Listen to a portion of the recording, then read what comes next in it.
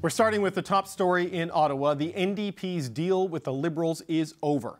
Despite Jagmeet Singh ripping up the agreement, the Prime Minister says the Liberals are still focused on governing.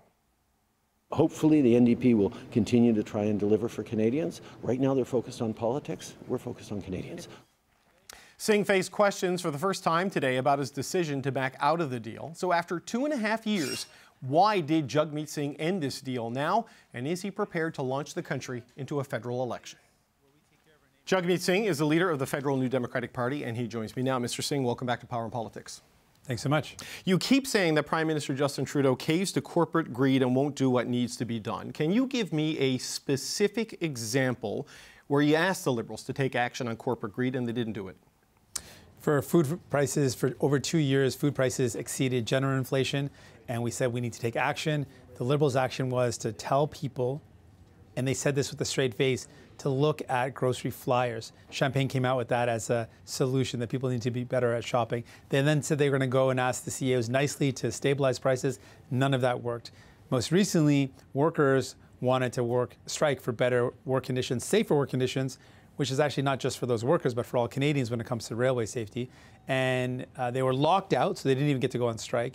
And then instead of allowing for a negotiation to happen at the table, the Liberals, Justin Trudeau, caved to corporate interest and forced binding arbitration, which undermined the workers' right to negotiate fairly, and also rewarded bad behavior of corporations that in a lot of ways had some shady collusion in the timing of both the CN and CPKC labor disputes happening around the same time, both undermining workers, both hurting workers. So many examples, but those are the two I can give you. Well, let's just talk about food prices, because I know this has been something you've been talking about. You've been going after Galen Weston. You've been going after grocery CEOs. Yes, food prices were higher than baseline inflation because you had things like the war in Ukraine. You had avian flu driving up the price of chicken. You have climate change either causing flooding or drought in key agricultural sectors. I mean, what's the policy response to that from a government to drive down the prices that you would have done? You also had record profits, that these companies weren't just making good profits at the same time of seeing Canadians have to pay more than ever at the grocery stores and leaving with less than ever. These same grocery stores posted the most profits they've ever seen. Right, but what's the policy response for a government to drive down the prices? Other countries, so we're talking at the same time. Oh, sorry, well, but I'm trying to understand, like other countries also have food price challenges. So what is the policy response you asked them to do that they didn't do? This is what I'm struggling to understand. We said we needed to see some either force these companies to lower prices or impose a excess profit tax. We then put forward a bill or a motion, a plan to say put in place price caps, something that France has done effectively and lowered the price of over 5,000 essential food items. Other countries are taking this more seriously. There's been attempts to go after the excess profits that corporations are making in a way to curb some of the impacts on consumers, on people. They're feeling so squeezed, so hurt. And Justin Trudeau and the Liberals have ignored that. And so it's become very clear they're not interested in taking the steps necessary to tackle these serious problems.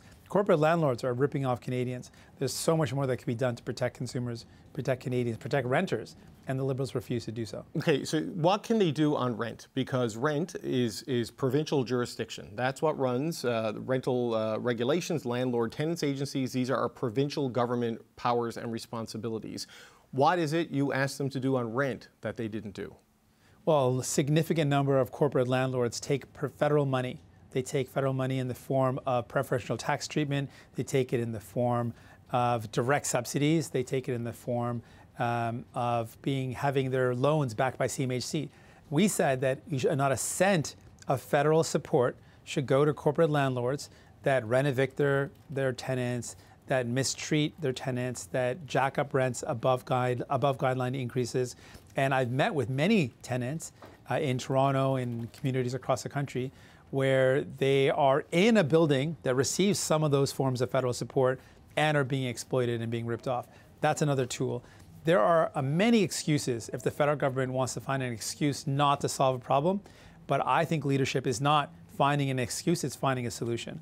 And when it comes to these federal supports being given to corporate landlords, that is a powerful tool to say, no, you're not going to give you a cent of federal support unless you follow these guidelines. Have some strings attached to the fact that CMHC backs with insurance on loans that give these large corporate landlords the ability to buy more properties, These are tools that can be used, but they're not being used. Well, look, there's disagreement on what exactly is driving the grocery store chain profits and whether the government can really put a cap on food prices and have a realistic effect. They've done it in other countries. Sure, well, but they have different laws and they have different trade agreements. I mean, can you legally impose price caps on goods that come in from Mexico and the United States without triggering some sort of a trade dispute? We know that corporate grocery stores have their own in-house brands on essentials. There's lots of ways to find, if their goal is to find a solution, there's solutions out there. If the goal is to say, yes, we're going to take on corporate greed, they suggested to do something. They said they were going to have a meeting with the CEOs. Well, why not threaten them with excess profit tax? There's lots of tools. It's really about the will. And this is the problem with the Liberals and Justin Trudeau. They're very quick to find excuses. There are a lot of solutions. If you want to get things done and you are the Prime Minister of Canada, there are so many tools at your disposal to get things done. Okay. If you want to find excuses, yes, there's lots of excuses. Say, oh, I can't do this, I can't do that. But if you want solutions, you can find them. But, okay, just as a final point on this, if you wanted them to take action on food prices, you know, even though there's some disagreement on that, if you wanted them to do something on rent, even though that falls into provincial jurisdiction, why not make those conditions of the supply and confidence agreement, try to renegotiate it, put it in there, and use the tool that you had to make that part of the agenda rather than walking out and losing that leverage play? Well, we've got a lot of things done, and I think it's important to point out we got a significant number of things done that were part of our agreement. The dental care program is out the door. It's being delivered. Seniors are getting it. Kids are getting it. It's a brand new program that we forced the government to deliver. Pharmacare legislation is passed. Anti-scab legislation is passed. Some of the key pieces that we wanted to have done, the Sustainable Jobs Act is passed. We passed these pieces of legislation. Some of them we needed to see the rollout into this summer, and we saw that with the dental care piece. And then it became very clear with the overwhelming amount of evidence that the Liberals are too weak, too beholden to corporate interests to do what's necessary to make people's lives better. And they show again and again more evidence of that. And they're also too weak and frankly similarly beholden to corporate interests to take on Pierre Poilievre and the threat of conservative cuts. The next election is going to be a change election. Okay, people are done with Justin Trudeau. So people are going to have to choose between Pierre Poilievre and his vision of cutting and gutting the things that Canadians need, or New Democrats who offer hope and investing in the solutions. But the deficiencies you're talking about now are not in the supply and confidence agreement. They lived up to their side of the agreement, and now you're walking away without living up to your side of it, right? Of passing 4 budgets and maintaining stability in Parliament until June of 2025. I mean, they honored what they signed. Are you not breaking your word to them by walking away? It became clear that we had completed a significant part of our agreement, and that what we needed to see from Justin Trudeau and the Liberal Party was, in the Liberal government, was a lot more. And they were unwilling to do what was necessary, given the unprecedented inflation that people are going through, the cost of living increase people are going through, the lack of urgency, the lack of any sort of real volition to want to make things better for people, made it clear to me that we could no longer continue. Okay, the language you used in the video, in your statement, and here in this interview, where you've referred to the Liberals as too weak, too selfish, and too beholden to corporate interests. I mean, that is a critique of the fundamental character of this government. I mean, aren't they essentially the same people, though, and the same government that you signed the agreement with in March of 2022? I don't see dramatic change in who they are and how they function. I mean, explain this to me. We saw a dramatic change in people's circumstances when we first embarked on this agreement over 2 years ago, and we saw subsequently a massive increase in cost of living and a complete abject failure of Justin Trudeau and the Liberals to respond to that. They did not respond to food prices while acknowledging that it was a problem. You have to recall that they did come out and do press conference saying, okay, yes, it's a problem. You got to look at your food flyers. You got to look at grocery flyers and look at the deals. Like, that's an insulting thing to say to a family that's saying, we're spending more than ever before on groceries and are leaving with less than ever before. And they hear from Justin Trudeau's government, one of their ministers saying, you got to do a better job of shopping around your flyers. Then they get this fake promise of, we'll force them to stabilize prices by asking them nicely. I mean, this is all an acceptance of the problem, but a failure to do anything meaningful to address it. That became very clear, and we saw more and more examples of that. Well, inflation... Struggles that people are going through made it clear that this government and Justin Trudeau and the Liberals are not up to the challenges. Okay, well, inflation is coming down now, and in some cases, food prices are deflating. They're actually decreasing. So, I mean, there has been some change in those circumstances as you're doing this. But if the Liberals say, though, the net increase, though, of like over, what, totally 25–30% increase of prices, even if inflation stabilizes, that doesn't address the fact that prices have gone up by that much. They've not come down by 30%. No, understood, but there are a lot of global inputs into the prices of a basket of food that we talked about earlier. But I wonder, Mr. Singh, if you say they are too weak, too selfish, too beholden to corporate interests. I know you've left the supply and confidence agreement. How can you vote confidence in future confident votes in a government with these fundamental deficiencies? If I had an employee with those qualities and I had the chance to fire them, I'd do it. What are you going to do? We're going to take each vote as it comes. I'm not going to guess at what the vote is and guess at my vote at it. We'll take each vote as it comes and make our decision. But what is clear is what we are up against now is an election that will happen because I've torn up this agreement at a date that's now more uncertain. But that election is going to be about who can replace this government. And it's a choice between Pierre Poilievre, who wants to cut the things that Canadians need, been very open about wanting to cut people's pensions, one of the first things he announced in 2022. So he wants to cut people's pensions. We're New Democrats who want to strengthen someone's pension and ensure that we make life better for people. Okay, I do want to talk about the election in just a second, but I want a little bit more insight, if I can, into the timeline of how you made this decision. Because this video announcing it was released yesterday, and you've gotten some criticism for doing this days after Mr. Poilievre suggested you should tear up the agreement, but the video itself was recorded weeks ago, I'm told, at least a week and a half, maybe close to a month ago, so it was done well in advance of anything Mr. Poilievre said. When precisely did you make the decision to pull the plug on the supply and confidence agreement? Well, we've been having ongoing discussions about this for a while now in caucus amongst my team. It's something that's not something that was a last-minute decision that we just woke up and decided. It's something we've been thinking about. We were looking at things that we wanted to get done. We wanted to make sure that dental care, a big chunk of it was completed, and we wanted to make sure that things had been passed and out the door. And so we've been reflecting on this for a while. And as you mentioned, yes, the video was shot close to a month ago, so well before Poilievre's recent letter. And let me be really clear, I will never listen to the advice of Pierre Poilievre, someone who wants to destroy our healthcare system, someone who wants to get rid of and destroy pensions, someone that wants to let his corporate buddies have a feast at the troughs when it comes to ripping off Canadians. Like, I'm never going to listen to a guy like that. Someone who wants to let his buddies rip off Canadians at grocery stores and when it comes to corporate landlords. That's not someone I'm ever going to take advice from. Okay, so you made the decision, what, in July, in June? Like, when was the actual decision point made? And then let's go shoot a video to be ready to announce it to the world. I can tell you that we made this decision over lots of reflection, and the decision was announced yesterday. We've torn up the agreement, and now we've made it very clear that we are going to go vote to vote.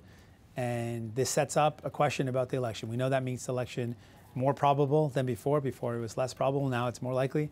And we're ready for that. And the choices for Canadians are in front of them. Conservatives under Pierre Poilievre who want to cut the things that you need. New Democrats who want to build up our country.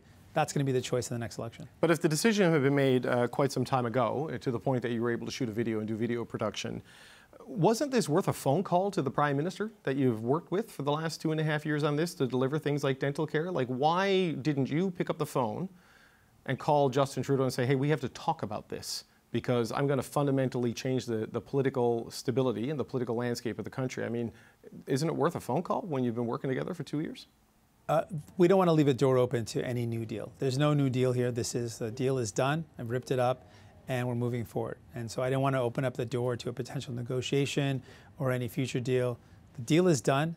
We're going to go vote to vote, and we're going to continue to fight for Canadians, and we're going to bring that choice to Canadians. They've got a choice coming up, and it's going to be about who replaces this government. And that choice is between, at the federal level, you got Conservatives who want to cut with Pierre Poilievre, or you got New Democrats, you got me who's going to fight for working people. Okay. That's the choice. But you've now, as you've acknowledged, created the conditions for an early election, right? And this favors the Conservatives, would be the analysis that I would have, in that they have the big lead, they have the big war chest, and this is the very party that you are saying today represents a threat to the well-being of Canadians, and you have just created the circumstances where they can get their path to power much sooner, much quicker, and before you're in a position to stop them. It's going to be a fight. I'm not suggesting this is easy in any ways. There's a big fight for the future of our country, and we have a really serious job in front of us. Canadians need to know what they already know about Conservatives, and they need to know that Pierre Poilievre is serious about it. He and his team talk regularly about dismantling the Canada healthcare system. They want to do that. They do not want to see a public healthcare system anymore. They want to see people paying money out of pocket privately to get care. I think that is fundamentally wrong. Generations of Canadians have fought to have a healthcare system where it should not matter how much money you earn to determine the quality of care you get or how quickly you get that care. That is something that Pierre Poilievre is opposed to. That is a fundamental difference of opinion for the future of our country. We're going to take that to Canadians. He wants to cut pensions. They did it when Harper was in power. Pierre Poilievre announced it right when he became leader. He said that EI and pensions or payroll taxes, he would cut them. That means he wants to cut people's pensions. He's been very open about it.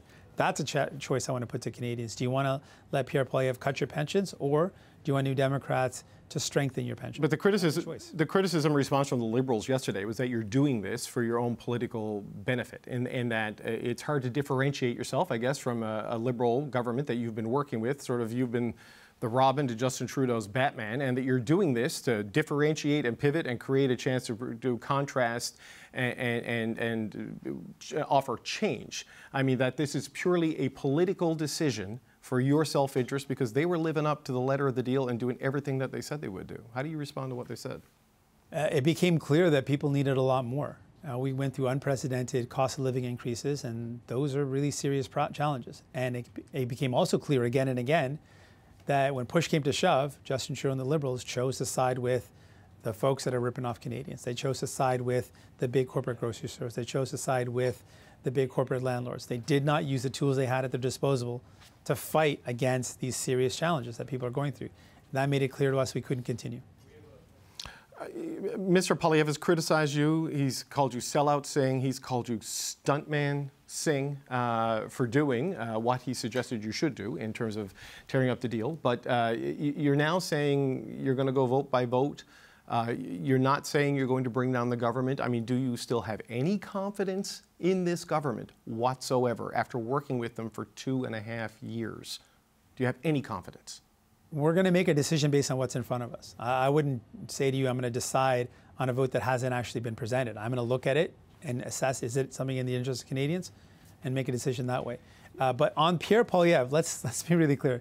This is a guy with a silly notion of having alliteration as his strategy, with buzzword slogans, thinking that that is how you run a country. I mean, it's silly, and frankly, it's petty. And what he knows is that he is lying to Canadians. He knows that we fought and forced Justin Trudeau to do things that he would never have done, bring in dental care to change the lives of millions of Canadians. Right. That's what we did. He knows that. So he's lying knowingly, but he's doing it because he wants to distract from Canadians that what he wants to do is destroy dental care. So for seniors out there, for parents and grandparents that are getting it, he doesn't think they deserve to have dental care. He doesn't think kids deserve to have dental care, despite the fact that taxpayers have been paying for his dental care since most of his adult life. He doesn't think that people deserve it. He also wants to dismantle our entire healthcare system. That's what he's distracting from when he does these lies and these petty things. But the Conservatives are a threat to cut everything that Canadians hold dear, in your view, and the Liberals are a threat to keep selling out to corporate interests, in your view. The Liberals have been hammered by corporate Canada for their capital gains tax increase, windfall taxes on insurance and financial institutions, oil and gas emissions cap, digital services tax, which is putting us into a collision course as a country with the United States potentially. They brought in a minimum tax on the wealthy to avoid them, to make it harder for them to use deductions to get around paying tax. I mean, that is not a pro-corporate agenda, a pro-wealthy agenda as you're defining them. When it comes down to it, though, when push comes to shove, on the two most fundamental things that Canadians care about, cost of their groceries, cost of their rent, on those two fundamental things, they've caved heavily to corporate interests. They threatened to bring in a excess profit tax. They didn't do it. They didn't actually get any real results on lowering prices. They knew that this was a problem. They accepted it. And we pushed for changes, and they backed away. And they backed down because they caved to the corporate interests on grocery prices. And that's something that affects people on a regular basis. That's your weekly bill. People are worried about something that's affecting them regularly, and Justin Trudeau and the Liberals failed to respond to that. Okay, just on top of that, when it comes to the rent, that's something you have to pay monthly. That's a serious thing. And we've got corporate landlords in Canada receiving either CMHC-backed insurance on their loans, or getting preferential tax treatment, or getting straight up federal money and not and mistreating their tenants. Right, but the government could have done something about it. They didn't. I mean, look, the rent challenges are bigger than just corporate landlords, though they are a part of it, and it is provincial jurisdiction. So there are limits in what you want them to do there. But because what I've described isn't provincial jurisdiction. I'm just saying. No, but it may not be enough to solve the problem. Companies that rip off people. Right. Well, as a final question, you're framing the election now as a choice between you and Mr. Poilievre, and that we don't know when the next election is going to be, but we know when the by-election in Elmwood-Transcona is going to be. That's on September 16th. That is an NDP seat. The Blakeys have held that. Daniel Blakey left to go back and work for Wab Canoe and put this seat into play. Conservatives have a chance to win this. If you lose that seat to the Conservatives, are you really the credible alternative to Pierre Poilievre? Right now, people in that by-election have a choice. And that's an important choice. I'm going to continue to put that choice to the people of Elmwood-Transcona. I'm actually headed there in a day. I'll be there tomorrow. And folks are going to have a choice in that by-election. Do they want to support the Conservative cuts of Pierre Poilievre? They rejected that in Manitoba. But what if they vote for it? What if they vote for it? What if they say yes? What if they vote for the Conservative agenda and not for your agenda after you have defined the choice Canadians are facing in these stark terms? What does that tell you about this move? Well, I'm not going to answer hypothetical. We don't know the outcome of that election until it happens, but I can tell you what I'm going to do right now. I'm going to go to Manitoba. I'm going to Winnipeg. Like I said, tomorrow I'll be there, and I'll be sharing with folks our vision of a hopeful Canada, one where we lift each other up, where we take care of one another. And I'm going to contrast that with Pierre Poilievre's vision, which is to tear down Canada, tear down our healthcare, tear down and cut our pensions, tear down the things that Canadians believe in. That's the choice in this next election, and it's the choice in this by-election. Jagmeet Singh, federal NDP leader, thank you for your time today, sir. Thank you. Okay, we're going to bring in the power panel now to talk about all of this. Cameron Ahmad is a former head of communications to Prime Minister Justin Trudeau. Andrew Thompson is a former Saskatchewan NDP cabinet minister. James Moore is a former federal Conservative cabinet minister. And Shachi Kurl is the president of the Angus Reid Institute. It's good to see you all, gang. Thank you for not ripping up your deal with us and being here on Thursday. Andrew, we saw the 90-second video yesterday from Jagmeet Singh. Today we got a repetitive but more fulsome explanation. Did he make a better case for his decision, do you think?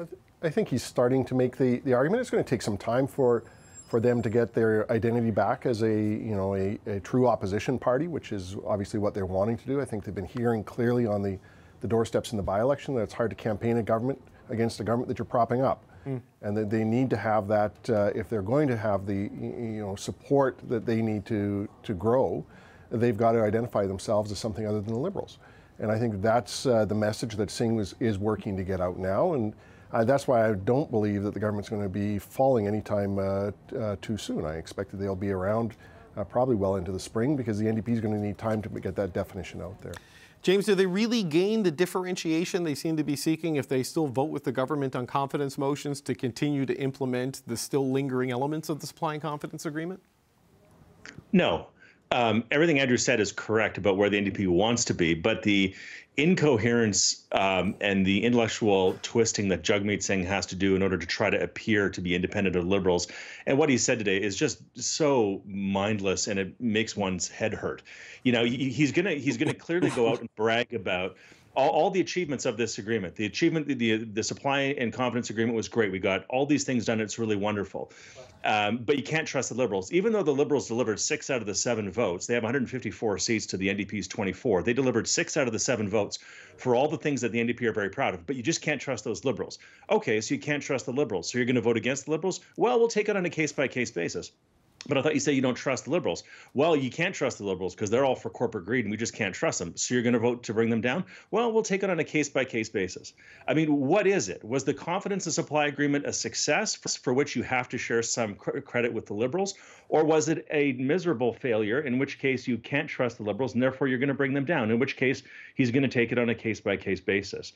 The incoherence of Jagmeet Singh and his incapacity to be clear about what has been accomplished over the last 2 years and to weave together a coherent message is staggering. It's staggering that this guy is a leader of a political party. Okay, so Cameron will put James down as undecided. I'm just wondering where you think this leaves the Liberals right now, because they have lost their governing partner as they head into caucus and as Parliament is set to resume with a couple of by-elections all at the same time. Yeah, it leaves the Liberals, I think, on a practical level in a tough spot, because going into the parliamentary session, it means that this minority government is going to be back to a more chaotic system to get their bills passed and to actually govern. You had some certainty over the past 2 years, despite everything the NDP was saying, being extremely critical of the government constantly, despite being in a deal with them and propping them up. It provided that certainty on a practical level. It meant that you could actually try and get things done in Parliament. You had a clear path of what type of priorities you're going to try and implement. So it does create some difficulty for them. It also creates some opportunity, I think, because now the messages are going to have to sharpen. I agree with James entirely that there's no coherence in how the NDP tried to explain this. Like, it really doesn't make sense if you're just watching and trying to understand why now you're not calling an election, but you're saying that this has been great, but also the Liberals are terrible, and you've suddenly realized that they're corporate sellouts. So that all doesn't make sense. But regardless, every party now is going to have to sharpen their message heading into whenever the next election comes. So the Liberals absolutely have to cement themselves as the progressive alternative to the Conservatives and say, look, we figured out a way to work with the NDP. We figured out how to make this minority parliament work for the middle class, for working people. Here are all the amazing things we've got done. The NDP they don't have any plan. They don't really have any pathway to delivering for Canadians because they had one and they've backed out of it now. So, Shachi, I think it's easy to see why the NDP want to separate themselves from, the Liberal brand at this point, so they can offer some contrast and a choice in the next election. How do you think voters are going to react to this? And if you listen to the criticism of incoherence of reasoning and message, what's the first impression and how does that move things for the NDP? Well, beyond the first impression, the first thing that one of us needs to do on this panel is order Mr. Singh a shredder. Why is he doing so much ripping? Just, shred the agreement. Do not rip it up. That's too much work. It's only 4 pages, by the way. So, It's just, they have really fancy confetti cut ones now.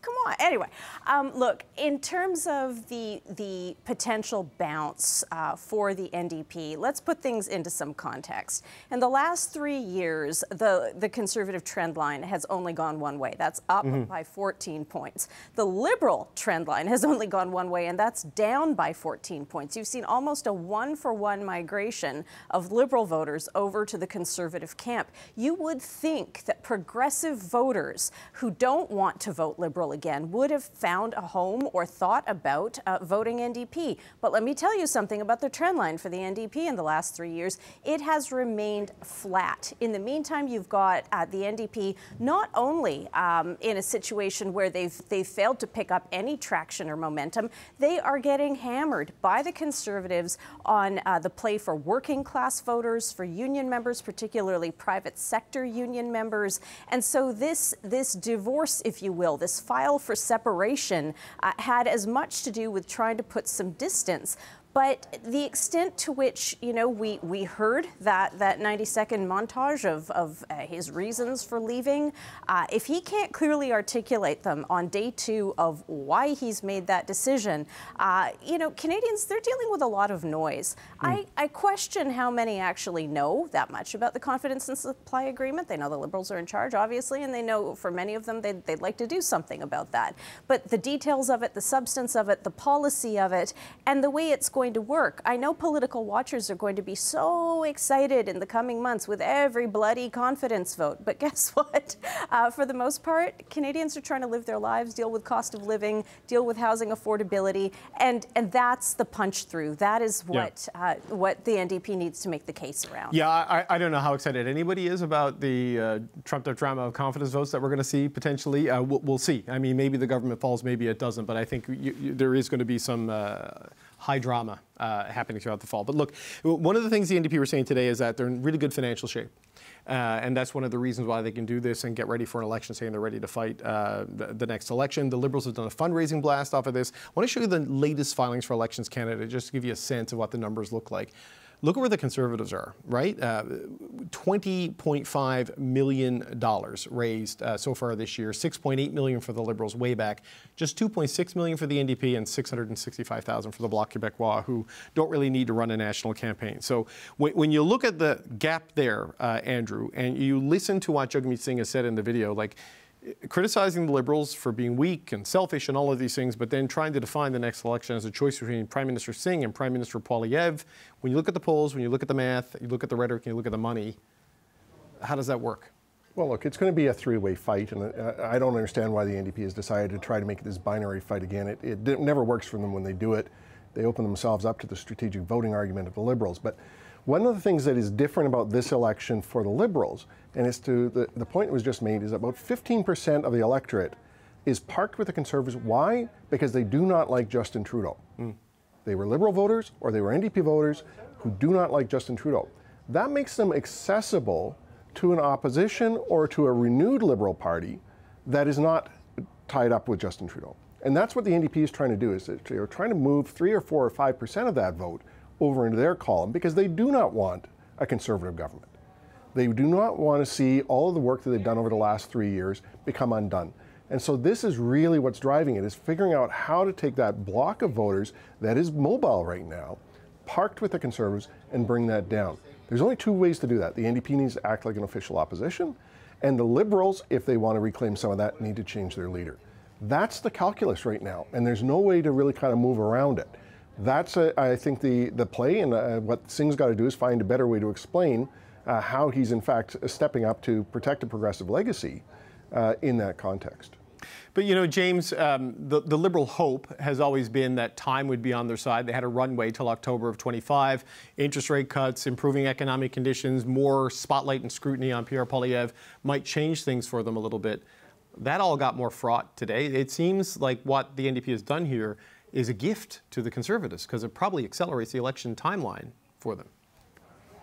Conceivably. Another thing that I think hasn't been mentioned in the coverage that I've seen about yesterday's events is that sometimes parliaments actually get into a crisis and fall by accident. Yes. Not everything is by design.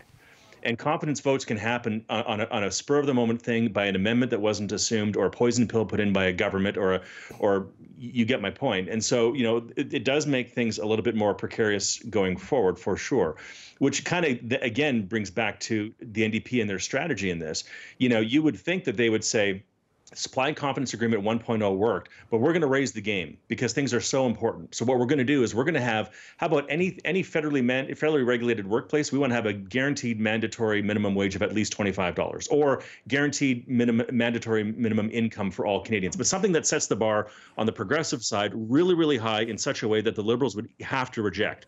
Instead, what they've done is they've taken themselves out of that, and now the Liberals can come forward conceivably in a budget next year and really tilt hard to the progressive left in a way that'll leave the NDP either voting confidence in the Liberals and therefore subsuming this whole argument that Jagmeet Singh's put forward in the last 24 hours, or giving the Liberals the votes they need to get it done and claim victory independent of the NDP's pressure. So here we are. It's all very strange what they've done here. A second thing I would mention very quickly is that because things will be more conceivably precarious, not necessarily because of design, but because accidents happen in parliaments, they really do, is that I think this will hasten the conversation by a lot of people, not just Jeremy Broadhurst on the party side, but a lot of cabinet ministers who thought that they had until the spring of next year, the summer of next year to decide whether or not to run again. They're going to start having those conversations this weekend. They're going to have those conversations around Thanksgiving. And I think you could start seeing a lot of backbenchers and cabinet ministers make the decision to pull the plug now as opposed to waiting through Christmas in the spring. And that'll put more pressure on Justin Trudeau to make his own decision. Well, there have been some departures in the chief of staff ranks in the government. And Cameron, I do want to ask you about Jeremy Broadhurst, who was handpicked to run the next election campaign. He was a senior advisor for the Prime Minister, I think he was the national campaign director in 2015, which was the big majority win. Here he is leaving a year out. I know that there is time to find someone, but there's been no replacement named. Governing partner gone, campaign manager stepping down. What do they do? What a question. This is a tough blow for the party and the team, I think, because, and I'll just say, as someone who's worked closely with Jeremy for a long time in different capacities, both at the party and in government, he's a great guy. He's an extremely smart and brilliant political mind, and just a wonderful person to work with. And he's devoted a lot of his life to to politics and to serving the country. So I think you'll only hear praise from people like me who've worked with him and people in the party, and deservedly so. In terms of what they do next, I mean, they have to act fast. They have to pick someone who has his degree of skill and experience, which is going to be hard to find to take up that role. And I think it's a really tough time, especially, I mean, these are never easy announcements to make, right? There's never a great way to announce something like this, especially when there's so much else going on and the polling is what it is. But we have to look forward. The party has to look forward. And as you mentioned, caucus meeting coming up, by-elections coming up very soon. This is a fraught moment for the party and the government, and a tough time for them to muddle through, especially with Parliament returning. And as we've all talked about, a much more chaotic, unpredictable, difficult scenario where, as James rightly mentioned, mistakes can be made, and unpredictability truly will govern this parliamentary session. But, Shachi, James talked about the Prime Minister can make his own decisions. Right now, the decision appears to be made that he's going to run again. And Andrew talked about how you can change the dynamic of the election by changing the leader. With the uncertain, unstable nature of Parliament facing everybody in the fall, how do you even contemplate pushing for a leadership move of some sort? This seems to make it even less likely, and I thought he was never going to go, but that Justin Trudeau would think about leaving under these circumstances.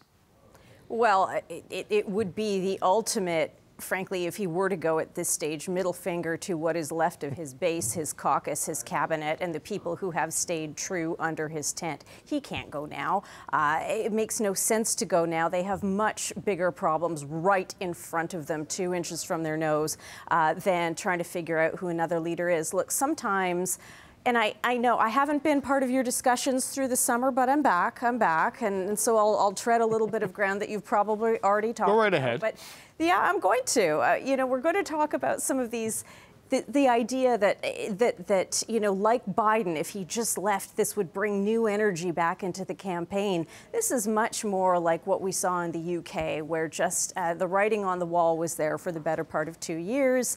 And, barring really something very dramatic happening, not just within the Liberal camp, but within the opposition camps, because this is going to be very much a change ballot question election.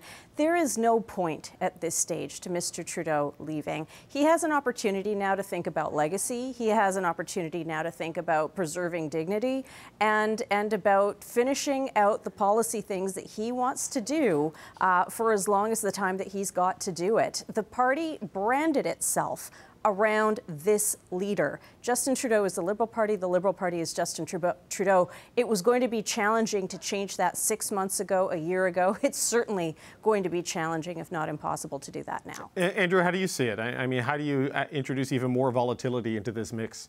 Well, a couple of things. First of all, if they do decide to change leaders, one of the things that buys them is some time. There's no way the NDP is going to tank a party that's in the middle of a leadership fight. I think they'll wait for that to play out. Plus, there's lots of time in the Parliament, before a budget, for them to be able to change it. What we're missing here is going back to the numbers. And when you look at Conservative voters today, at 40% of the electorate that's with the Tories, 40% of that, so 16% of the electorate, is there because they do not like Justin Trudeau. They are voting not because they like Pierre Poilievre, not because they like the Conservative agenda, because they do not like Justin Trudeau. That's a huge amount of the electorate that is available either to the Liberals under a different leader, or available to the NDP as an alternative to Trudeau and the Liberals. That's the issue. And so we can talk about, whether it's messy, whether the NDP have the right argument or not. That's ultimately what it comes down to, is who's getting that block of votes. And right now, it's Pierre Poilievre. And Pierre Poilievre has been smart about how to position it, and the Liberals and the NDP have played into it. They've got to spend the next 6 months changing that equation, changing that dynamic, and changing that ballot question. James, you carve out the electoral pie the same way as Andrew there with the math he did there? Not necessarily, because issues will shift and circumstances will shift, whether it's Bank of Canada rate, and also politics in the United States will have a consequence on this side of the border as well. And Canadians will assess who the president of the United States is and who they'd like to have juxtaposed to that. Jagmeet Singh, he's now in an impossible position with the NDP to capture the votes that Andrew describes, because he says confidence supply agreement was great. We got all these things done, but it was so great, I'm tearing it up. And they say, well, the Liberals can't be trusted, but they can't be trusted so much that I'm going to trust them on a case-by-case basis. Well, so if you want change and you want a different direction for the country, and that's the biggest voting cohort, is people who are unsatisfied with the status quo of Canada. not unsatisfied with the status quo of Liberals or status quo of Justin Trudeau. They're unsatisfied with where the country is and how they see themselves in the country. And if that's the case, then anybody who's been part of this current regime is going to be suffering at the polls in the next campaign. And all of that is to the advantage of Pierre Poilievre. And he knows, I think, the messaging that's necessary to capture those voters. Andrew, quick rebuttal there? Look, it doesn't work that way, because you may have 60 or 70% that aren't happy with the direction, but some of that is in fact currently parked with the NDP and will continue to be parked with the NDP. Those people that want a progressive future, those people that want more investment, not cuts, that don't want the austerity, that want to continue to see an investment in pharmacare and dental care and all those other programs that the Tories are saying that they won't invest in. That's where the schism becomes, and that's what Poilievre's, where the Poilievre-Singh campaign, the difference of opinions come in. Is there a room for the Liberals up the middle? Of course, there always is. They managed to find that, blade of grass and work at almost every election. Okay, James, and then Shachi. You wanted to say something back, James? Well, I was just going to say, voters set priorities. They don't say, I want a progressive government from tip to toe. They can prioritize their issues. They can say, my number one issue is cost of living, and I think the remedy for that is getting rid of the carbon tax or lowering government spending. Or my number one priority is schools and needles and excessive tolerance about social dysfunction. And that's it's not progressive or conservative, one or the other, holus bolus. You can prioritize. And if you look at the priority of issues of concerns for the public and the corresponding remedy, the Conservatives have lined themselves up very nicely in terms of the voters' appetites. Okay, Shachi, hop on in here. Yeah, Andrew's math works as long as we assume that voters, all of these voters, are totally malleable and may shift and may continue to move back and forth. Of course, it's their prerogative to do so right up until ballot day, but here's the thing. Conservative voters are the most likely of any of these party bases to say, I am absolutely certain about my vote. I am certain I will not change my mind. And that is the bankable support that the Conservatives have at the moment in terms of the polling. But so Shachi, just on that, it seems to me the play by the other parties is not so much about necessarily winning government next time round, but stopping a majority. Is there enough malleability in the voting intentions for that? I mean, sure, and it becomes the new cri de coeur, it becomes the new battle cry or the thing that motivates not only their base but maybe moves a few voters. Hey, we get it, we know you're mad, it looks like they're going to form government, but let's hold them to a minority. Let's not hand them not only the keys to the car but the house and the bank vault at the same time. Again, the Conservatives in Britain, in the UK, tried that in the dying throes of their campaign. It did not work. Let's see if the extent to which, but that is a very psychologically tough decision and message to start delivering. It means that you're acknowledging it's done. I don't think the Liberals are there yet. Well, they were talking about a supermajority, stop a supermajority, and trying to make Keir Starmer scary, which I think is a very difficult proposition in UK politics. But Cameron, you go back to the set of issues that James and others have spelled out there, and you listen to Jagmeet Singh talk about things like rent, for example. How does a government like the Liberals, at the situation they find themselves in now, respond to some of those policy challenges when many of them aren't in their jurisdiction and they were counting on getting a fourth budget through and they don't know if that's going to happen necessarily right now? So is there a way for you to respond to some of these to at least put yourself back in the game on the front there? Yeah, I mean, there's two things. Firstly, I think what the Liberals have not managed to do yet, which is critical every time you face a new leader, is you have to define your opposition. You have to define what's at stake. And they haven't managed to do that. And I mean, yes, there still is time to do that. And I think if they manage to do that effectively, that's probably what can change their fortunes the most. But they spent nothing on ads, Cameron. This is something Liberals should talk to, describe this as basic malpractice. And I know we showed the fundraising numbers, and I know there's a massive numerical advantage here for the Conservatives, but almost nothing has been spent sort of like targeting Poilievre. Yeah, that's a good question. I mean, there are a lot of strategic considerations in terms of when you want to place ads, whether it's more strategic to do so earlier on or closer to an election. But I think that's definitely a good question to ask. I think regardless, the government has a large pulpit, ads or no ads. I mean, they're covered every single day. The Prime Minister does events every single day. He has the biggest team of any party. So that has to be a focus, and they have to try some new things, but the time is running out for that. And the second thing to question about the issues is maybe if there is any opportunity here as we enter this new parliamentary session for the Liberals, it's to try and rise above all of the politics. There's so much focus on coverage right now on personalities, leadership questions, internal party stuff, and that will only increase as Parliament comes in and there are questions about confidence votes. The vast majority of Canadians, they don't really tune into those things, and they certainly, those types of topics and that type of coverage certainly doesn't address their day-to-day like kitchen table concerns. So which party is going to manage, which party other than the Conservatives, who managed to do it well so far, is going to manage to talk about those things that matter to people in their lives and be able to rise above all of these other types of topics that don't really matter to the average person. You know, I do agree with Cameron on this question of tone, that I do think that that is a potential differentiator coming up, and it is something that plays to the Liberals' favor. The rage farming that we've seen from the Conservatives, this new approach from the NDP, a lot of people just right now want to hear that they're going to have a competent, quiet government that does the things they want. Getting those three pieces to line up is really hard because it doesn't all seem to live in one party. But that, I think, is an opportunity to deal with that tone, bring back that sense of optimism, show a degree of competence that could play the Liberals' advantage. But I'm not sure that any of that breaks through as long as they've got the current leader, which is what the litmus test of politics is about. James, do you think it is about striking that elevated tone? I don't know. Like, I remember when Michelle Obama famously said, when they go low, we go high, and then they got creamed. And then at the Democratic convention this year, Michelle Obama put on her brass knuckles. You know, it was a very different approach to things. It feels like that's just where politics is right now. Well, there's a political, you know, there's a default political mindset in Canada for peace, order, and good government. But that gets rotated out of the mindset of the public when the public is angry. And the public's angry. And if the government comes along and if they're competent and calm-headed and even keeled in their approach, you know, it's a responsibility in politics to mirror the emotions of the electorate, not to get ahead of them, not to fall behind them, but to make sure that the public understands that you hear them, that you empathize with them, you sympathize with them, and that you've got remedies to their concerns and their aggravations.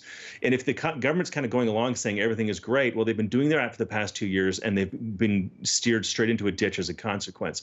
The public's angry, frustrated. They don't know that their kids can ever buy a home. They don't know that they can afford their own retirement. They're worried about their next set of groceries and what it's going to mean for their bottom line. They're angry about that.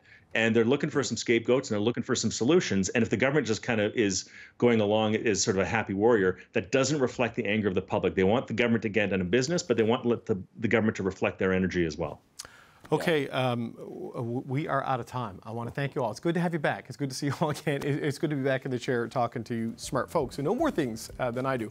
Cameron Ahmad, James Moore, Andrew Thompson, Shachi Curl, thank you so much, gang. Thanks, David.